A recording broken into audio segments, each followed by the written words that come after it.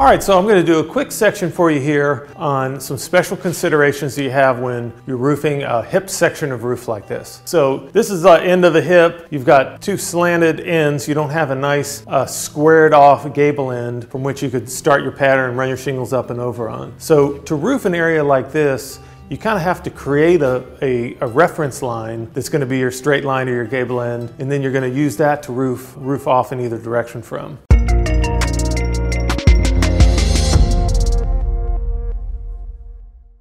So let's just say, if you can imagine with me, that this was just one side of a hip roof, and this roof extended out and there was a straight flat gable end over there. Well, that's where you'd probably want to start, unless you had a lot of chimneys or dormers or something in the way that was going to mess up your pattern. You want to start off that way and just run this way, and then you just run off to the end and cut your shingles off. But in this case, we've got this triangular section and we need to establish a basis for starting our pattern. Hey everybody, thank you so much for watching this video. Please hit subscribe so you can be a part of my channel. You can watch all my videos that cover complete stages of both shingle and metal roofing. There's tons more content coming out soon about all aspects of roofing, including skylights and trim and sheds and whatever you're interested in. So the first thing we're going to do is just establish a line, and it's going to go from the peak of the ridge here where the two hips come together right down into the middle of this triangle. So this is easy because our model's real small. I'm just going to pull a tape across this, find the middle, mark that, and then snap a line between here and there, and that's going to establish what's called the bond line. And then we're going to use that to establish where the starter shingle starts, and then also where the shingle pattern starts, and work up from that. So using the ridge, the peak here to start with is a good reference, and I just say that you kind of want to start your bond line as close to the hip side as you can. You wouldn't want to start it further out, because as you'll see when we're weaving the shingles in, it's a little more difficult because we're going to have to bring some shingles in from the left. They're going to go under the shingles, so that's kind of more of a pain than working the shingles out. So I think it'll make sense in a second. So just start as close to the edge as you can, and so I'm going to go ahead and snap that line, and we're going to get going with the starter shingle.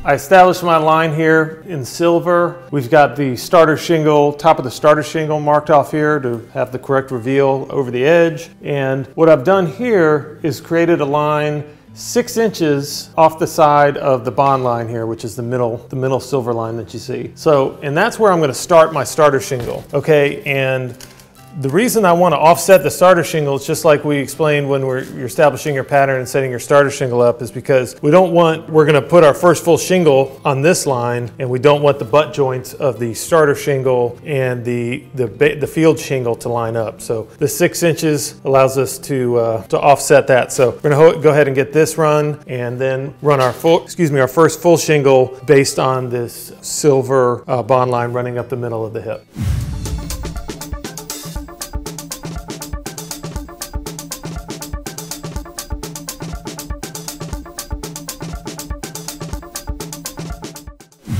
You can see we've got our starter shingles on. We've got the starter shingle offset from the butt joint of the first full course. And really what you could do is start with the first full course and run it all the way down in either direction, because nothing's really going to change based on that. The second shingle, we're going to offset just 6 inches in this direction. Now, I'm showing you a pattern that's going to work with both 3-tab shingles and architectural shingles. If you were doing 3-tab shingles and you knew how to rack shingles going up, we've also got this line here. You could just easily rack them. That'd be an easy way to do it. But I want to show you this way because it'll work for both 3-tabs and architect. So we're really just going to create that same pattern where we go 6 inches off each way. So as an example, what we're going to do is set this one like this, and each other course is going to go like this, 6 inches further over that way. Okay, so the thing that you have to remember when you're doing this is that you need to leave the last nail here out, because the shingle that comes underneath it is going to need to be nailed after you've already put the shingle in place. So it'll become obvious, and if you make that mistake, you're going to have to take the nail out because you won't be able to get the shingles in there. But so we're going to go ahead and run these with this pattern, 6-inch offsets going up here, and then we'll have everything taken care of.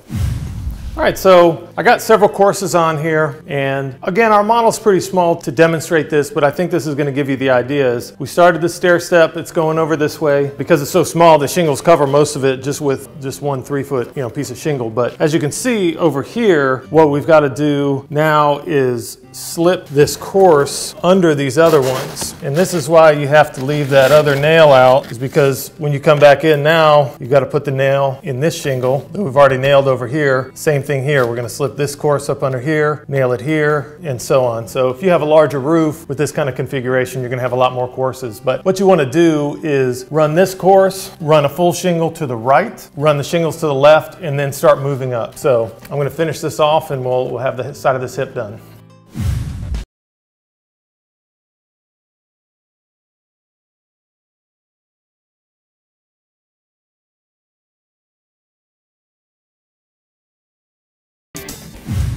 All right, so we just went ahead and filled in the rest of the field shingles here to the left and nailed the tab behind it, to the right, and all the way up to the top. And you can see, and when you see the next section on installing the ridge and the hip cap shingles, you'll see the hip caps are going to cover a lot of this, so you don't have to worry too much about it. We obviously needed to put some nails in places that you wouldn't normally put a nail in the shingle, but all of this is going to get covered up by the ridge and the hip cap shingles when it's all done, and we're going to finish it off.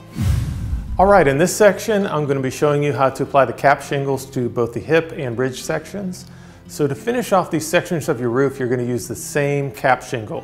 You have a few options as to which type of shingle that you're going to use for this. No matter which variety of cap shingle you use, they're applied with the same technique. Your most basic option for hip and ridge shingles is to use a 3-tab shingle. If you're using a 3-tab on the rest of the roof, like we are here, this is going to be your easiest option because you're going to have some on hand. You can also use a 3-tab shingle for the hip and ridges on an architectural shingle roof if a matching color of 3-tab shingle is available. To make a 3-tab shingle into a ridge shingle, you need to make just a few cuts. Take your razor knife and hook blade and cut the shingle into 3 tabs right at the cutout. Once you've got a stack of 3 tabs, you want to come back and trim off the back corners of each shingle, or you can do it as you go along. You'll end up with a piece that looks like this, with slightly beveled edges on the back and side of the shingle that's going to get covered up. This prevents the back end of the shingle from sticking out around the edges of the overlapping shingle. Now, depending on the shingle manufacturer and what your supplier carries, you may be able to use a product like these that are specifically manufactured to be used as hip and ridge shingles. There are a variety of products depending on the manufacturer and the color that you use, so you'll have to check and see what's available. These products are nice because they come pre-cut and have color patterns that are designed to make the shadow lines really stand out. In some cases, if you're using an architectural shingle, you have to use one of these pre-made hip and ridge shingles, as matching 3-tab shingles are not available. Applying these shingles is pretty straightforward. Your main considerations are to make sure that you're using a nail that's long enough and to run the shingles in a straight line. Let's start on this hip. I like to apply the first hip shingle to make sure it's square and even on both sides of the ridge. In this case, every tab that you're going to use for your hip and ridge are going to be 1 foot wide. So really you're going to fold it and it's 6 inches on either side.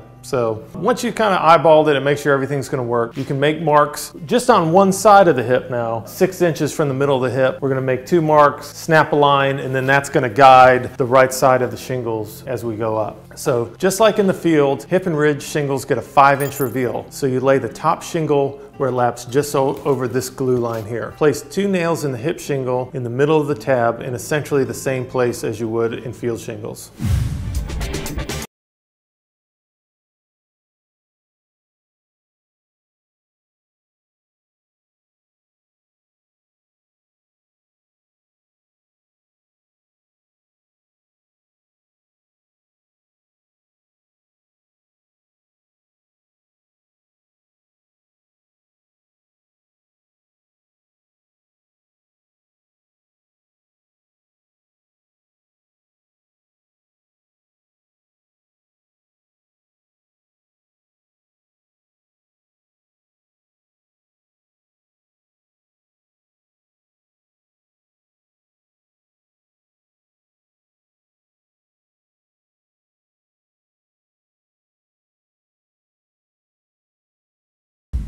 So when you reach the top of your hip, be careful to hide the nails on your last shingle as it transitions into the ridge section. You may end up having to have some face nails that will need a bead of seal and a roof cement applied over top. It's hard to say just depending on the configuration and the geometry of your roof. See, we had to cut a little tab here and put over it and face nail it here and here, but actually in this case, when we get these cap shingles on coming up this hip and the ridge shingles, I think all of these face nails that we put in are going to be covered.